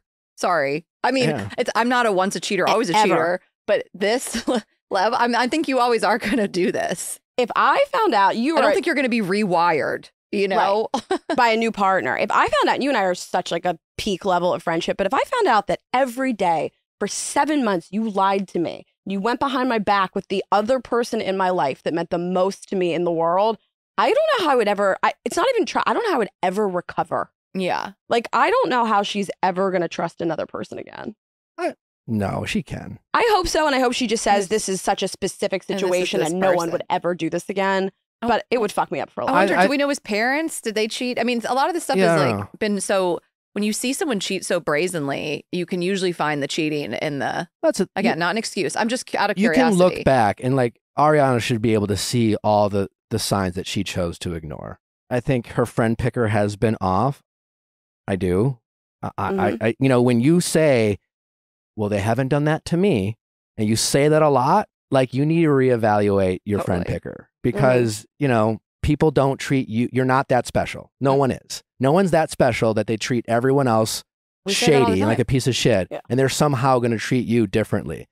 They're not. Yeah. You're just having. Your time will come. You're just or you're looking the other way because, you know, you don't want to believe that can happen. She does ride for people so hard. And I think with you and me, it would be particularly painful because you're not that kind of person. I would be like, I can't believe I misjudged this person's character. With Ariana, she rides for all these people that no one else really likes. Well, we said this. We had a falling out with somebody so many years ago, and this person had falling out with everybody before that, and we just kind of knew our time would come. You know, like it wasn't. Yeah. We didn't think we were so special that it would never happen. But we were like, this person's really fun to be around. And for now, you know, kind of keeping them at an arm's length. And sure enough, you know, it's a real pattern. And so I think that's something everyone should understand. Like it really is the quote, like you're not that special. Yeah. Like the pattern will eventually. Well, I also don't think people, change, I think especially in today's world, when people choose friends, I don't think they consider character. I don't even think they think about. I think they might tell them, like they would say, it's one of those things where. You know, everyone. If on reality TV or in real life? In real life. If I ask anyone, do you think you're loyal? Everyone says yes, 100% across the board. No one says I'm not loyal. Okay. But a lot of people, there's spectrums of loyalty, even though everyone considers them very loyal. I don't ever lead with that for my. If I were to ask you, do you think you're loyal? But like, were you going to say no? Well, I don't think I'm disloyal, but like, what does it mean? Well, exactly. But I'm simply saying people will describe themselves as certain. Things. I don't know that loyalty is the peak character that I'm looking for in a. No, I agree, but I'm saying it's almost like unconditional love. I'm like, that's not a thing. When people pick friends, I'm just saying I don't think a lot of times in today's world they're thinking, do I like their character? Mm-hmm. What do I think they stand for? I think I do. I know, but I don't know. I'm going to take your word for it, but I think a lot of people don't. I think a lot of people think, are they fun? Are they a cool hang? Do they make me feel good about myself? What will they do for me? Will they keep my secrets? Are they loyal to me? And I don't think any of those things have anything to do with people's character. And yet so many people will select friends. And if I'm being honest, I think that's what Ariana has a history of doing. I think I definitely agree. Some people certainly don't. That's all I do is like assess someone's character. I think it's like I'm constantly thinking of like the way they treat other people, their relationships they have in their life. Like, I don't know. What's your character? So as someone who prioritizes values, that, like how what are your kind of character red flags? So like what's your like your friend picker or relationship picker when it comes to, thinking about someone's character? One of them is if they've had friends for a long time. I mean, do you have friends from, whatever, life, if you're a certain age, it's been so long since you've been in high school, but still I have friends from high school. Like what are your oldest do you have friends friends? from every time of your life, like high school, college, your 20s, your 30s, or do you always have a story of friend breakups here and there? And I'm always assessing what people have going on in their life. I think that's probably my number one. I think that there's certainly types of friends that are really fun, and you sit back and you realize that all they did was kind of talk about themselves the whole time and actually not actually really want to hear from you. And they were just using you as a sounding board to tell their fun, crazy stories and, hear your feedback on them. I mean, I'm trying to think of, I could probably do this forever, but I think that's my number one. Well, we met each other. I was like, does she have a lot of friends? She's close to their family. She's a lot of longtime friends. I look for how do you describe situations in which you were quote unquote wronged. Friends that get fired from jobs a lot and then they tell you it's never their fault. It's always a situation where it's somebody else's fault. That is a huge red flag to me. All my exes were crazy, but for work. That's with a man, if he tells you all my exes were crazy, I'm like, well, what did you do to make them all crazy? We had somebody tell us all their exes were narcissists, all three of us, and we were like, all of them. You're just finding these terrible people. They're all horrible to you. You did nothing. So I'm just looking at patterns in your life, and I can't take responsibility for relationships ending, jobs ending. Big red flag for me. Right. Well, there's also different friends for different things, right? I have friends that I just like to party with. I have friends I like to travel with. I have friends that, like, if I'm just having a bad day, I want to call them. I have pick me up at the hospital friends, Like, I got to do that this week. Yeah, you do. I mean, to talk to you about that. I have friends that I like two best friends, Ashley and this one other girl, and they both give me very different advice, and I really like that because I have one friend that really Ashley tends to commiserate with me more. Like, she feels really protective of me, and her and I can just go back and forth. I have another friend that's just like, let's diffuse it, let's let it go. And I'm not trying to hear that sometimes. I'm looking for an ally, but both of those things are great. And just different friends for different types of feedback and advice. I wouldn't necessarily go to everybody for everything. And I think, Rayna, we say this with people you might want to date too, and friends, is you do what you say you're going to do. It's just like the top.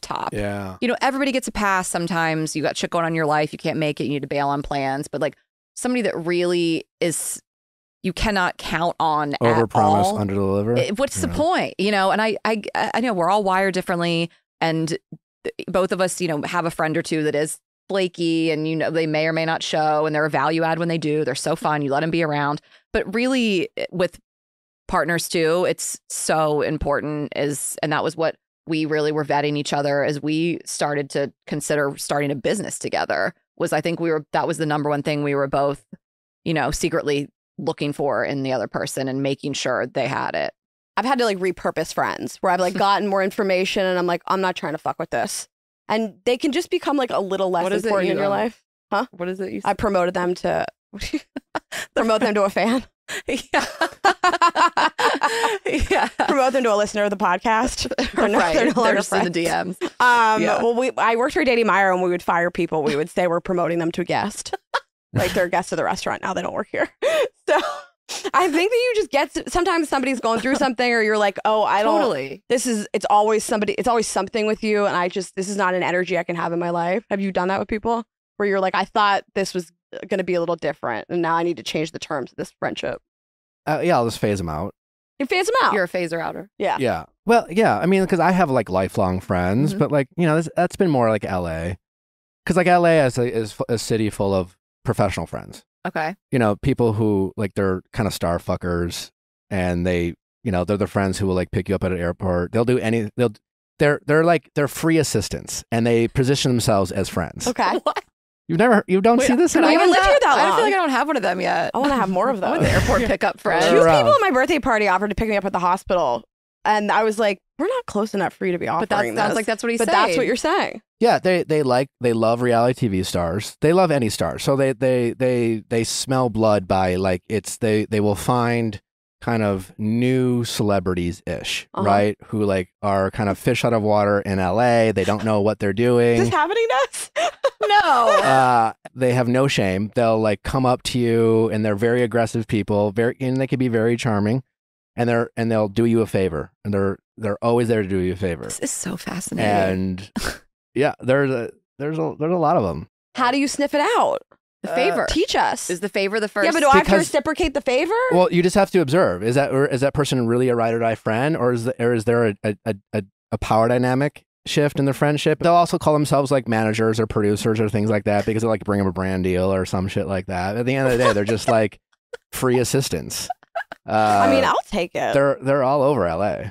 Even last night at Rayna's birthday, people were like, you guys have so many friends here. And it's like, we kind of already had some friends here that we just followed some friends from New York and, well, my other best friend from Atlanta, but that moved here. And then we keep finding other people from New York. So we really have just sniffed out Only New the Yorkers. people like us that have like moved here. So I'm trying to think if I've encountered this. You would yet. know it if you. Yeah. You would know it. We're not famous enough. Yeah, I was going to say, I don't think I'm famous enough. Yeah. Maybe nobody wants to do that. Nobody wants to start fucking It's me. not something you really want, to be honest. The airport I don't want You pickup. it. can't trust those people. I'll take an airport. The airport pickup, yeah, like it can be nice, but it's nothing's free in this world.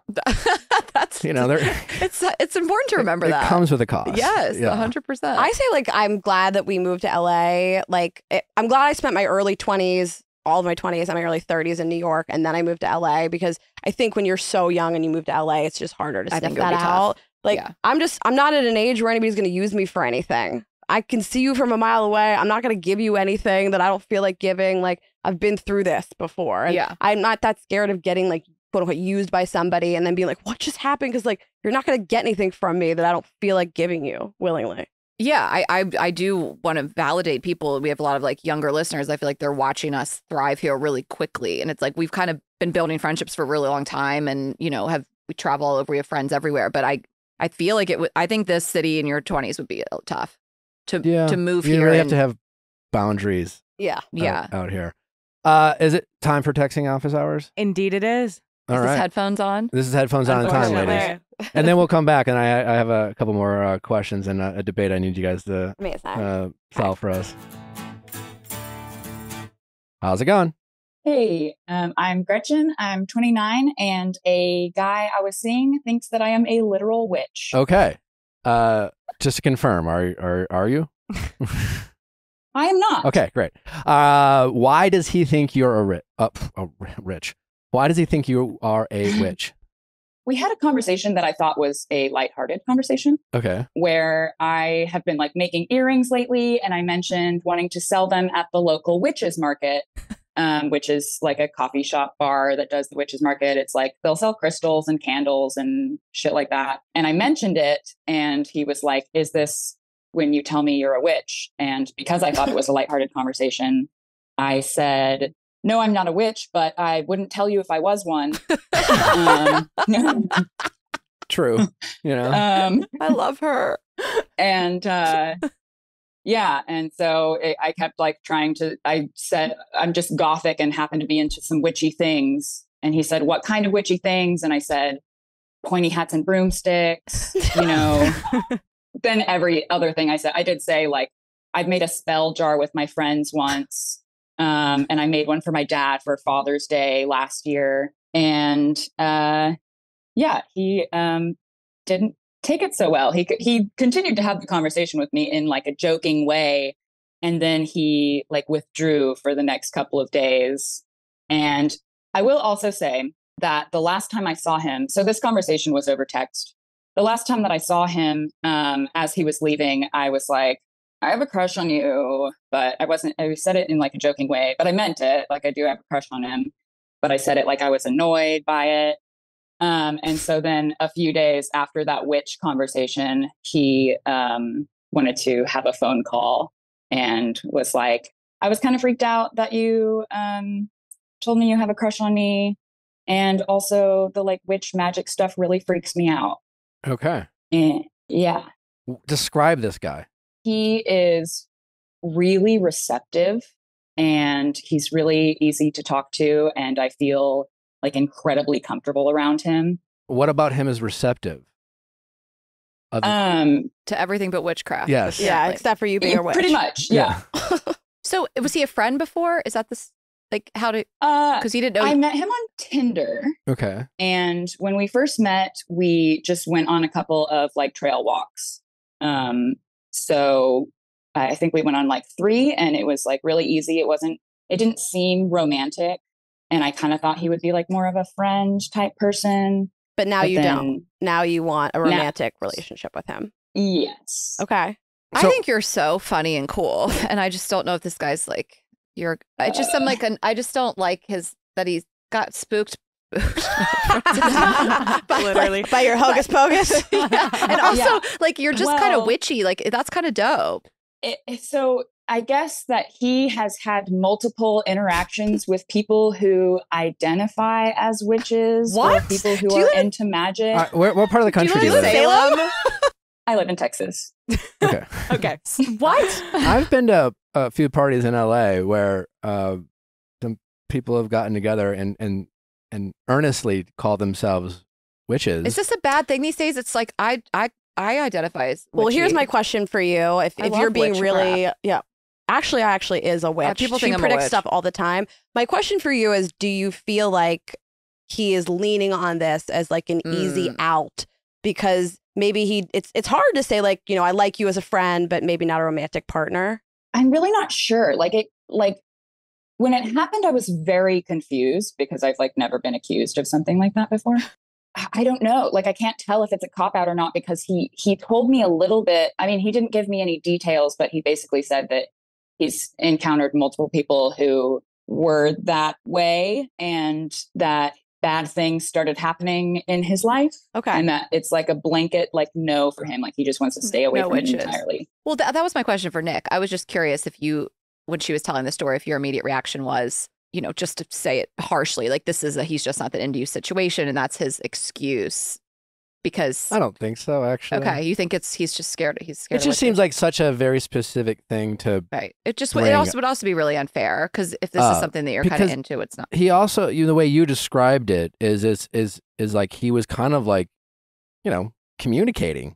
It's like, hey, this is on my mind, as if you were supposed to do something with information. Which is like, I guess my question is like, after he brought it up, like, what was your response? I'm assuming it's fear not, I am not a witch, kind of thing, or fear not. Do you feel like you were kind of messing with this guy? Like, you were trying to fuck with him and you're like, I am a witch. Look, I have things. And he just doesn't really have like a good sense of humor about it. Yeah, he does. No, does he wear khakis? I don't think so. Right. Like, what's this? Is this like because I was joking around about it. And when I mentioned like making spell jars before, and I said, like, I'm not trying to put spells on people. Like, if I want to put spells on anybody, I want to put them on myself.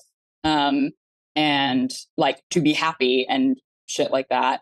And he was like, so you're a good witch? And I sent him a gif of Glinda the Good Witch. So I don't know. What do you know much about his past relationships specifically? Like, do you know if he had some bad breakups? No, I don't really. Okay. I mean, isn't that the only thing she can really do here is put it on the line and be like, listen, I really enjoyed the time we spent getting to know each other. I'm into you romantically and I can't stress enough, I'm not a real witch, but I'm into some of this shit. And if that's super like a deal breaker for you, I understand. But right? Like, yeah, isn't that the only thing to do here? You went on a few dates with this guy, right? Like yes. friendly walks. Yeah. Well, we went on walks and then it got romantic. Have you guys sexual. hooked up? Okay, you hooked up. Yes. What? Okay. I mean, I feel like I didn't know. I didn't think that. Sorry, I thought they were just kind of trying to get out of the friend zone. She said that it turned romantic. Sorry. I mean, well, so we did like the little hikes, and then there was one night that we were going to exchange back rubs. So obviously, I sucked his dick, and then you are awesome. I love this girl. A few more. I don't think he's on your level. A few more hangouts. I don't know. That. I feel like I fully agree with Ashley. You could put it on the line. I did this recently with somebody, and I felt better for it, no matter what the outcome is. And it kind of sounds like this guy doesn't really have a good sense of humor about it, or maybe he's not going to believe you. But this feels like an uphill battle with this person, even if they decide like that you're worthy of dating and maybe you're not a witch. Like, Like, is this like the one for you? Are Yeah, you like, like, I'm in love with this guy? Man, I'm like so smitten ever since Aw. he came over for a back rub. We stayed up until like 4 a.m. talking, and I haven't like done that since I was in middle school. Yeah. Like And on that the was phone so, with like, my first ever how- boyfriend. At what point did the back rub happen? Right before the blowjob. It was pretty right away. Really? Well, Yeah. that is something. What do you mean? Well, Nick, Well- what do you think? I don't know what to say Well, here. we've- I really want. if you're the guy, I'm just that on that data point alone, we've had callers even recently, and I'm sure maybe you ladies could speak to this. Men are fairly useless post Nut. nut, okay. Yeah. and here is a guy who Who nutted? a delightful blow. He actually didn't, Oh, Okay. okay. Well, which was unfortunate. And I tried. Did he? Did yeah, but that Can't you be kind of like- takes away my Can you not level Feather with in him his and be cap. like, if I was a witch, If I was don't a you witch, think I you would have would've made you came. come? Yeah. Oh my God! I would have amazing. abracadabra'd your semen into my mouth. I If I might was a- have to use that. Yeah, he said he doesn't come from blowjobs usually. And it was Okay. like a fucking hour. So did he kind of pull back after the hookup? No, we were like texting every day after the But he hookup didn't- and he then didn't- had he another didn't- and he then didn't had finish. a third. But no hangouts. But I'm saying like, oh, that's true. I didn't know if it was like he got what he wanted. I guess he actually didn't. I don't know. But no hangouts after that? Like after it turned sexual, did you keep hanging out or was this purely text attention based? We hung out in person a few times after the first hookup. And did you hook up every time you saw each other post the first hookup? Yes. How did I guess that I'm really curious, like, how did when you realized he was serious about his concerns about witchcraft, Not just Mhm. like, how did it make you feel? Like, did you feel defensive, more confused? Totally confused. yeah. I couldn't wrap my brain around it. And I was trying to think of anything I could compare it to. And I couldn't. Yeah, I don't understand it. But I'm also like, those are his experiences. They were traumatic. So I'm not going to like discount that in Yeah. any way. I just want to understand it and I can't. And so I'm like frustrated about that. Yeah. I just really want some more information on those past experiences. Same. You know, I do too. you know, because it's like, oh, someone said they were a witch and like weird things. Well, what do you mean weird things happen? I agree with Ashley and Rayna in the sense that like you don't know a ton about this guy. You've hung out with him, yeah, you hooked up, but at the end of the day, he comes across, at least to us, as fairly tightly wound. And you come across as more of a free spirit. And even when he asked you about it, you joked, right? You didn't get all like, oh, of course Right. not. You didn't get like immediately defensive. You're like, of course I am. Mhm. Like you were lighthearted about it.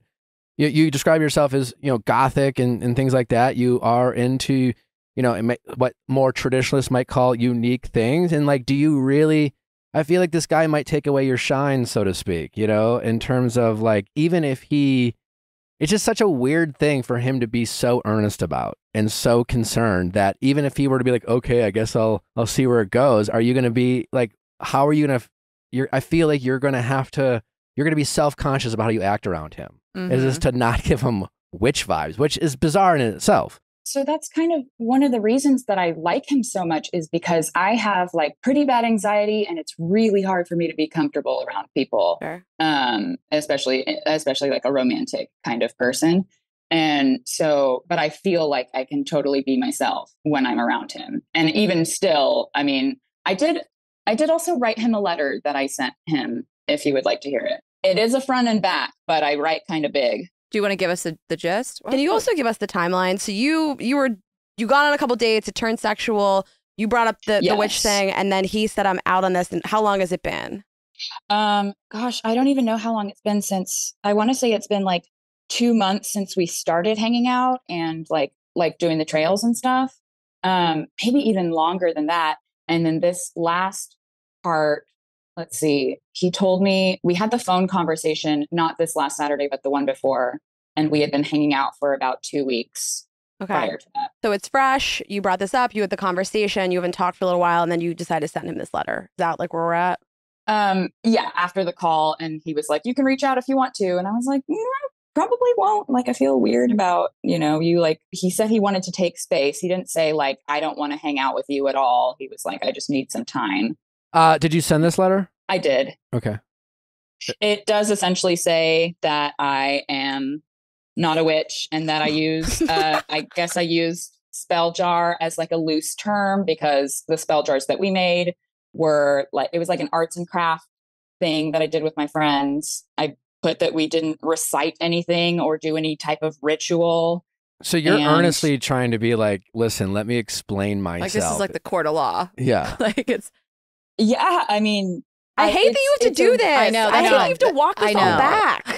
I mean, to me, I'm like, it's too much. We're getting too much in the weeds of all the defending yourself. Like, I think you did nothing wrong. I really also want to validate how you feel, that you really like him and you don't feel comfortable around a lot of people, but just also knowing that there are other people out there that will make you feel comfortable. Just like, let's just also know that this is not the only guy in the world that's going to quell your anxiety and have you feel a certain type of way and be receptive to you. You're awesome and you're funny and cool and you sound really intelligent and like you know yourself really well. So you will find someone that is providing what you feel like you're getting from this guy. So that being said, a person that you're going to be with for real should take your word for it. You shouldn't have to defend and redline all the things that you've said to them up until this point. You should be able to say, I'm not a witch, and they should believe you. Yeah, so that's simple.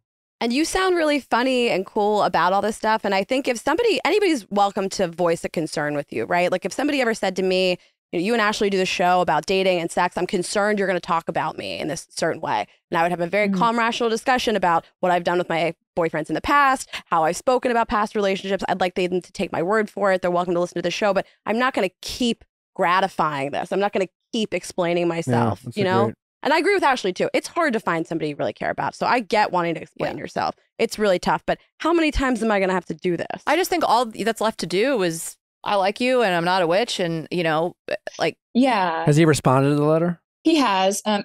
Another part of the letter is I did say, I do have a crush on you, but it's like just a crush. I'm not trying to like jump into a relationship with you or anything. Because I also was worried that maybe he got like super freaked out by that and was like, oh, feeling's too fast. What was his response? To the letter? Yeah. He said, I super appreciate you sending that and for clarifying. I wasn't trying to, or I'm sorry if it came off as an accusation. And I don't know. He just like thanked me for sending it and said that he really appreciated it. That was it though? There was no. No pretty next much. Steps and then kind of thing. I responded to that and I said, I don't know. I essentially just like told him that I want to respect his boundaries and that like if he still needs space, like that's totally fine. But that I'm like around if he wants to talk. And he texted back the next day and said, like, I really appreciate you like allowing me to have time and space. How long ago was this? Thursday, he texted me. Yeah. So about 4 days ago-ish. Are you looking for a partner? Like you're 29, right? Like what is your goal to find somebody and like be in a serious relationship? Like let's take him out of it. But are you at a point in your life where that's what you want? Yeah. I just have a bad picker and I like tend to I don't want it to be like just anybody. Like I settle a lot, I hate that you blame yourself and you say I have a bad picker. I mean, it sounds like you found somebody that created joy in your life that you enjoyed, that reduced your anxiety. And all we can do is just like, I feel like emotional talking to you about this. All we can do is like lean into things that make us feel good and be cautiously optimistic and be honest. And you're not some idiot who picks terrible people. Maybe you are. I don't know if you pick terrible people, but you don't seem like it. We all pick terrible people. But if you think, so we've talked about this on our show, if you think you have a bad picker, that's why there's people here like us to be like, it shouldn't feel like this for you. Like if you really want to find somebody and that's what you're looking for, the right person, it won't make you feel like this. Like it will feel easy and you'll feel like someone thinks it's so dope that you do what you do. It won't be defending these things and having to have anxiety. Like this is causing you more anxiety now. You know what I mean? So like we're 2 months in that this person has kind of made you doubt yourself, have you defend your fucking spell jar and now giving you like anxiety about it. So if it works out, I think if he comes back around and he's like, I've thought about this and I'm willing to kind of move forward, I'd be okay with it. I'm talking to you like we know you're our friend, but otherwise I just think that just know that this isn't really how it should feel. And there are other people out there that won't make you feel like that. And if you think you have a bad picker, that's also fine. But that's why there's other people to kind of Well, it's something to consider from the too. If you outside. think you have a bad picker, just because you think he's better than the rest doesn't make him great. You know, he's just Mhm. better than some other shitty options. I kind of just go back to the original point that Rayna and Ashley said. It's just like he just seems he doesn't fully accept you for who you are. Mhm. And he could be a great conversationalist and just like easy to talk to. But at the end of the day, he doesn't really accept who you want to be and who you are. Right. And, you know, he's like a decent guy to hang out with, but maybe he's just not your guy. That's, I guess, like part of it is like I have a hard time finding people that are like accepting of me in a romantic sense. I have like a lot of really wonderful friends, but it's just like felt so different. And Yeah, that's why I'm totally. like holding on to it. Yeah. Yeah. Because it also happened like when it got romantic, it also happened like right after I deleted my dating apps and I was like, fuck this, I'm over this. I don't want to have to like meet somebody on Tinder. Like I would rather meet somebody in the wild. Yeah. And it happened like shortly after that. And it was totally unexpected. Like I did not, I mean, I know like coming over for a back rub is probably going to lead to something, but I wasn't expecting it. Yeah, and it's flirty and it's exciting and you just reached the like fuck it stage of dating. So it must have felt so serendipitous and like, yes, this is how it's like the supposed to of like finally, like I've been in the trenches dealing with all this bullshit and now I get this. And like, I don't know, from the way you've kind of told the story, I maybe fall more on your approach than I think other people in the room, just in the sense of like, I feel like from what I'm getting from you, it seems like you're sorting this as like, this is his trauma. Like he has legitimate, and it might be, you know, trauma, and obviously trauma is a spectrum. Like there's a whole great range of seriousness, but like he has like real trauma around this. And so you're treating him with the same kind of like acceptance and patience that you would hope a partner would like approach you with. Does that feel accurate? Like it's part of it? Yeah, totally. Yeah. And like, I think it seems like maybe you're seeing yourself in him in ways where it's like, and it makes total sense, especially if you're feeling like accepted, like just like feeling like there's like that core level of alignment. And I think also, I don't know, I think in situations when I've done that in the past where I think I'm like, oh, I'm treating you like I wish someone would treat me. Sometimes it can just be really helpful to treat myself that way, which is maybe like cheesy and reductive and too simple to be helpful. But like sometimes really like recentering that. And like when I catch myself like kind of like pining or yearning or like kind of making efforts to like reach out or to feel like connected or to like kind of like embrace this person, even in like a small like metaphysical way, like redirecting that back to myself can be really helpful, even though again, it's like easier said than done. It's actually funny that you say that because like my next journal entry that I had was like, I can't wait to love myself the way that I love like my friends and my people. And I've been like working. I'm sorry, I'm crying so much. Don't you dare apologize. I'm gonna start crying with you in a second. I want to validate that it is really hard to find somebody that means so much to you. And, you know, we're all looking for somebody who like accepts our brand of anxiety or whatever it is that we're going through. And I understand not wanting to let it go, but you've done all the right things. You've explained it. And there is a certain level of compromise in your relationship and explaining yourself and saying, this is where I come from. This is where my past has led me to. But there's not much else that you can do. You've done all the healthy, good things. You've explained yourself, but there's a point at which you go past over explaining yourself. And I like what you were saying, which is that like you have to look in the opposite. Like would I want this behavior in the reverse? Like if you were really uncomfortable with something he did, would you keep treating him like he has to keep explaining himself and keep apologizing? Like doesn't sound like it.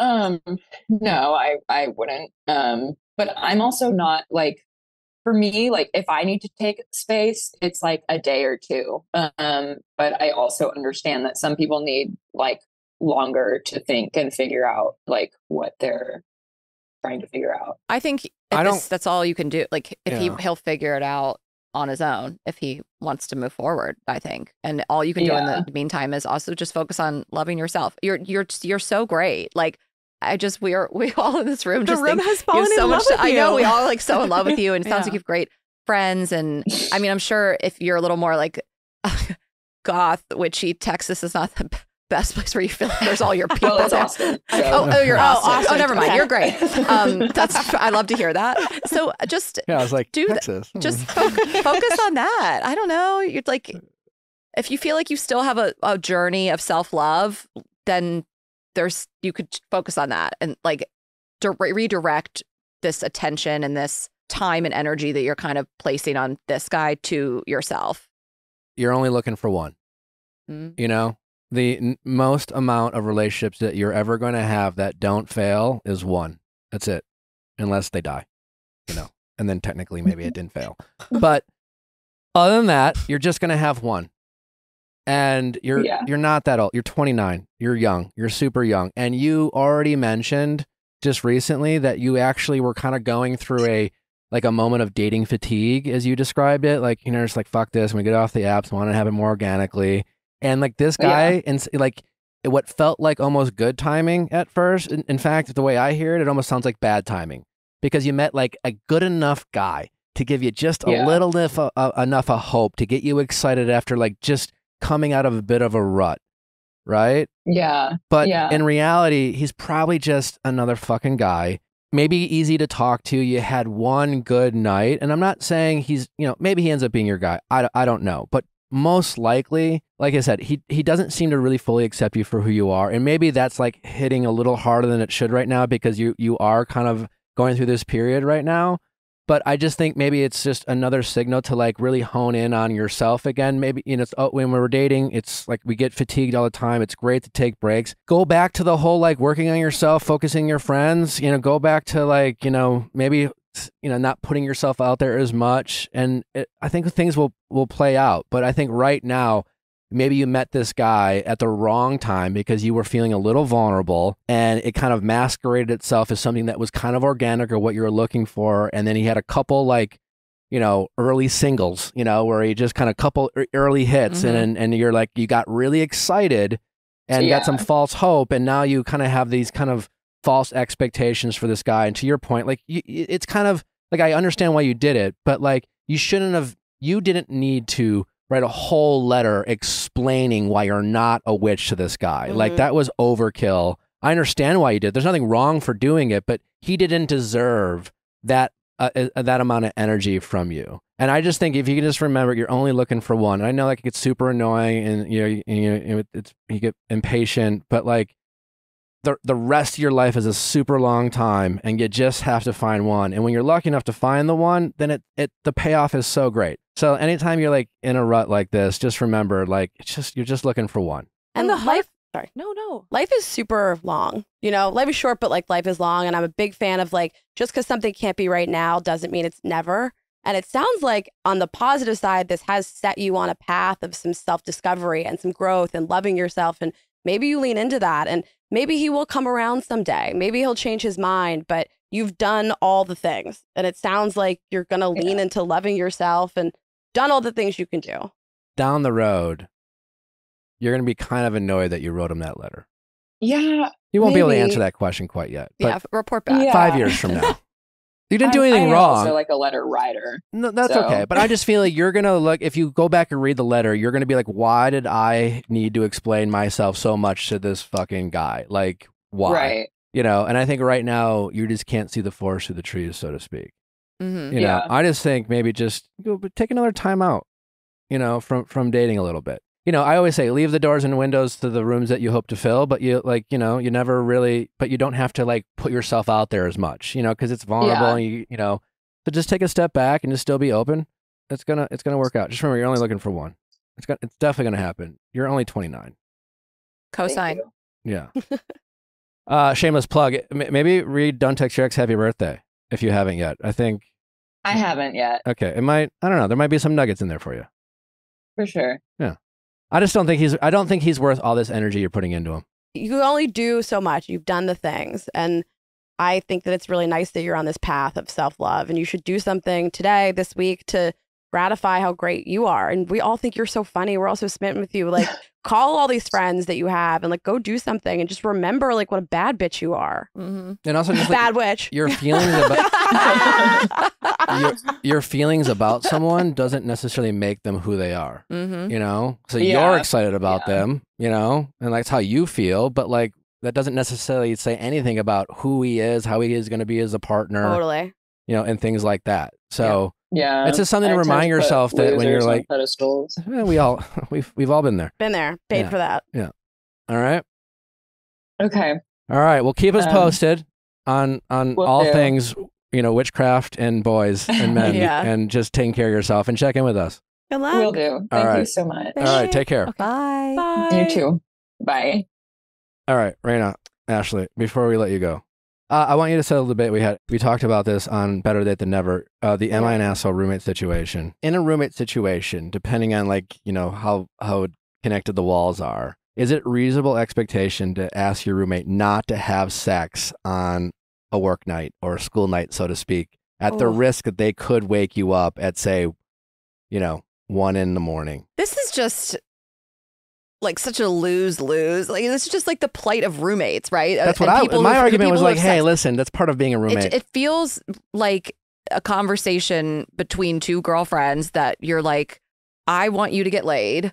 Clearly, you know, I don't want to deprive you of orgasms, but I'm hearing you, which I don't know if that's embarrassing for you also, you know, but I'm hearing you and I'm like losing sleep. How can we troubleshoot this? Like, are we into shower sex? Is there a noise machine situation? Like there's not a solution. The solution is not stop having sex. And the solution is also not let me lose sleep because I'm hearing you have sex. It's like, it's got to be some sort of compromise. Is it pounding up against the wall that you sleep against? So for the spirit of debate, let's say like they've done everything they could do within reason to like eliminate noise. Then it's like run the lease out, I guess. I don't know how much longer is on it, but that's like you made a bad roommate decision. This has been a bad roommate setup. Like we've all kind of had that.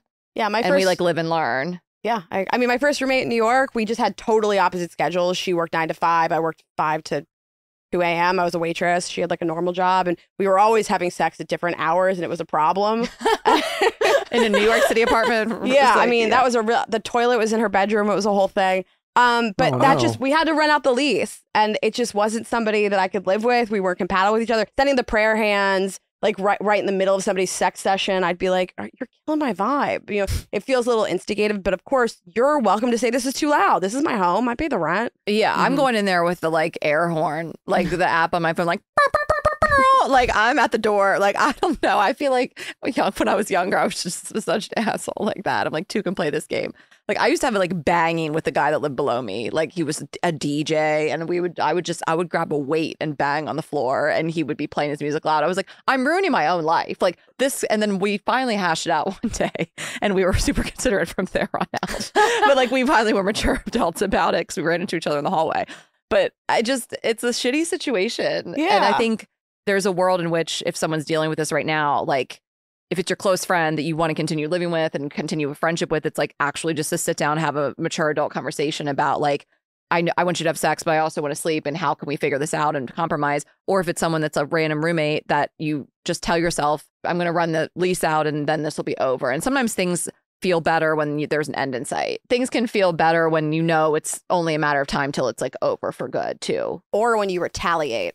So I think you should find somebody. Oh, and yeah. You can also be as loud and be like, do you like this? Are you cool with this? Because I'm just going to keep doing this. at 7:30 a.m. before my class. Literally. Yeah. No, I'm not a fan of retaliation. I'm just kidding. But yeah, I mean, moving is hard and this sucks, but like, it just probably isn't your roommate, probably. Isn't your person. Isn't your person to live with. And if there can't be a solution, because like, I want my friends to get laid. I want them to like get theirs, but I need 8 hours. Bed noises wouldn't bother me, but if someone like, But like, you're living with a person and it is the nature of a roommate but I situation. don't to find just, myself to be very loud. maybe that's you. That's your problem.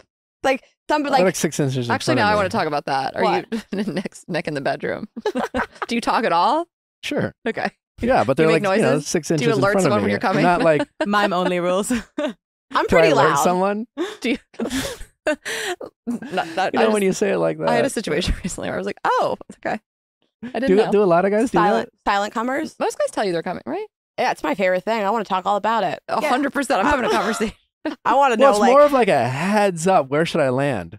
I like the term "I'm gonna come." Like I will 100%. fantasize about that until the end of time. Silent comers are my nightmare. I want to hear the word "come" at least 5 times Yes. while we're having sex. If I you want wanna- you to tell me you want me to come. I want it to go back and forth. Like I a want progress Yes. report. I Yeah. want to know that we're I getting want to there. know quantities and where it's gonna land and like how much of it is gonna go inside of me. I'm a big fan of it. And then do you like the word come, or do you like alternatives like we like load? My load. I'll do Rayna load. does more. I like somebody tells you they're gonna like put a huge load in you. I'm I don't very want to into hear it. load. I do. Very into that. We are an Yeah. anti-load show, I would say. Or we've had a lot of anti-load You're not pro-load. discourse because Well, we read made some very Derek read specific, a text, a sext a exchange. sex exchange about a guy talking about his load, and I just like come. Yeah. But Rayna, so here's the thing with Rayna, are very different. Rayna wants, she like wants all the details of the cum, like the temperature, the quantities. Like she I don't know how wants, hot it's gonna she be. wants but then when my it's, load's a little chilly today. but then when it's on her, she hates it and has to get off her immediately. And I'm more inclined to be like, it's You not that big. bathe in it? I don't like bathe in it, but like it's just I'm not grossed out by it. As you're more like, I'll get it off immediately. Like I'll just, I'm not grossed out by cum. I'll just like come talk, but I don't want to see it afterwards. Right, you don't want to see it. I want to see you it. like to get cummed on. I don't really like to get cummed on that much. Like you could do it, but I don't like it. I'll pretend I like it and I'll beg for it. But the second it happens, I need a towel immediately. I feel like most guys are like that too, though. They like the idea of it, and then it happens, and then they're like, "I'm so sorry. I'm so sorry." But I'm like, never apologize for coming. That's my memoir name. Ladies, Oh, we man. could talk for hours. Yeah, we did. We did. We did. Sadly, we have to let you go, All right. which is sad. Nick, will you come on our show? Yeah, Yeah. please. Okay, Yeah. great. I have Okay. to go out of the country for a few weeks, We heard. and then I'll be back. Okay, great. And we'll then have can you I on. come on? We would love that. Yes. Yeah. I'd love nothing more. Please let my audience know where they can find you, where they can maybe see you on tour, maybe see a boob or two. You got some sex toys out there.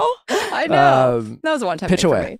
for me. Girlsgottaeat.com, and you can get tour tickets there. We start back up in the fall, and we're going to be on the West Coast, New York, Toronto, London even. So get tickets London? to, we're You guys are starting very cool. the fall tour in London. Yeah. So, and it's our snack city tour. That's what we call it. You can get tickets and everything really at girlsgottaeat.com, and follow Girls Gotta Eat podcast on Instagram and TikTok. And then vibesonly.com is the sex toys and info on the app and everything. So really just girlsgottaeat.com, vibesonly.com. That's amazing. Well, check all their great stuff out. I'll be podcasting with them in a few weeks. Can't Hopefully, wait for that. Yeah. Said hopefully. Yeah, hopefully when you get back, you'll come I over feel and like do now it. I'm like, no, it's just like No, keeping me it's on my my toes. hope. Nick, we Oh, want you on the show. okay, all right. I pitched this. I right. was the one who emailed and asked about Yeah. this. That's how this all happened. We're here because we asked. Well, it was it was an immediate yes. Yeah, it was. You guys did respond pretty quick. This was I wonderful. excited. I'm sweating. We don't give immediate. Sometimes we have, when we get pitched, like, oh, no. It was like yes. Yeah, we were excited. In case you care. We do care. Anything else? Do we need? No. Yeah. Bye. Bye. Bye.